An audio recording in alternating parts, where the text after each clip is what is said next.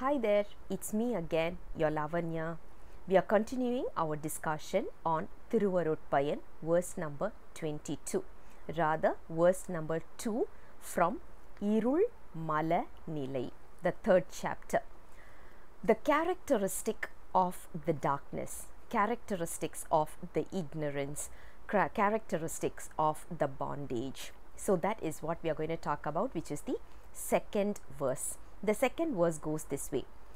Irulaanathu andri, ilathu evaiyum, porulaagi nirkum porul. It is basically an analogy that our guru is using.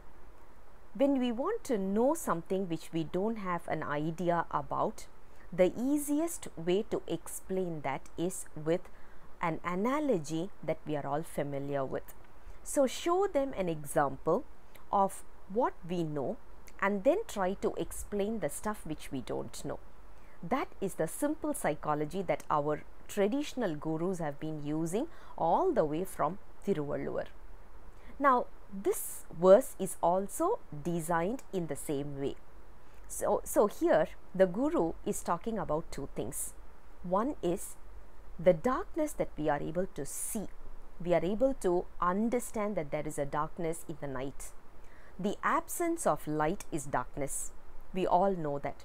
And when darkness comes in, if you look at it, it literally swallows everything and anything in this universe.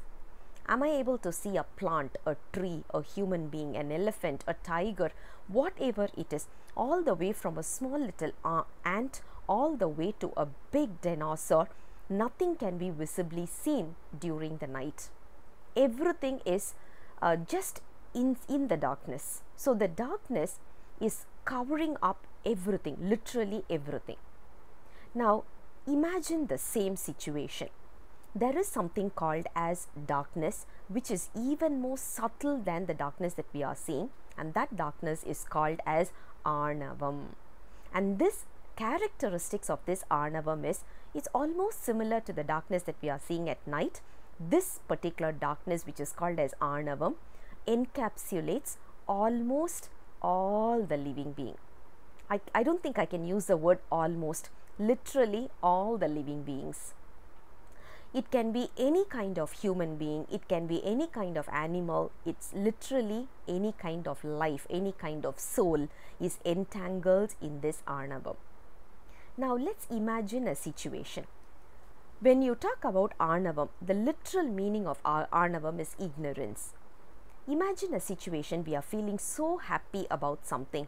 Why are we feeling happy about it? Because of ignorance. We feel that we have achieved something and so we are feeling happy. When we feel sad about something, why are we feeling sad about something? Because we have a feeling that I made a mistake or I have been suffering or whatever. That's the reason we are having that sorrow. When we are angry, what is the reason for that angry? Again, that is also because of ignorance. We are angry because we feel that the situation is not under our control, but we forget that all the situation is under control of the Almighty. The ignorance is the one which is making us feel angry. Why are we crying? Because we feel that we are in pain and we don't trust the Almighty is there to help us get rid of this sorrow and bring us out in a hale and healthy manner. If this ignorance is going away from us, that will be the success. That is where at least we have realized that there is a darkness and we need to get out of this darkness. And that is what today's verse is all about. He talks about the physical darkness that we are seeing, and he's comparing that with the innate or the subtle darkness that is covering all of our mind and thought and the intellect and whatever we call it, and we are immersed in ignorance.